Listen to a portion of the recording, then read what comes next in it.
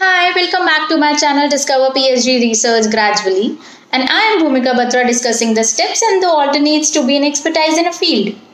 In my previous lecture, we have discussed the eligibility criteria for being a professor, and I've also briefed you about the literature review, where we have covered the abstract, which includes the objective of the study, the research methodology, and the findings or the results.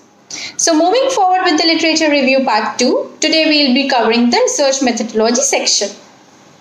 Under research methodology, as I have discussed, there are objectives of the study, the sample sizes, and the reasons of considering the sample, the source of the information, that is from where and how the information have been extracted, which generally shows in the form of tables or charts.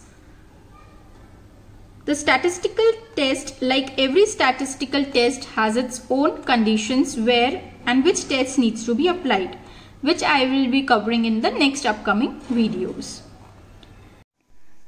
The last section of the paper covers the conclusion, findings or the results, which says the outcome or the consequences of the study.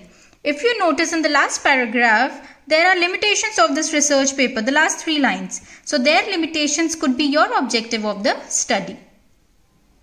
We have discussed the literature review, how to do the review of literature, covering the abstract, the research methodology, the findings, results or the conclusion. So in my next video, I will be covering how to write the literature review paper. So if this information is helpful, please like my video, subscribe to my channel and stay tuned for more updates. I'll see you in my next video. Bye.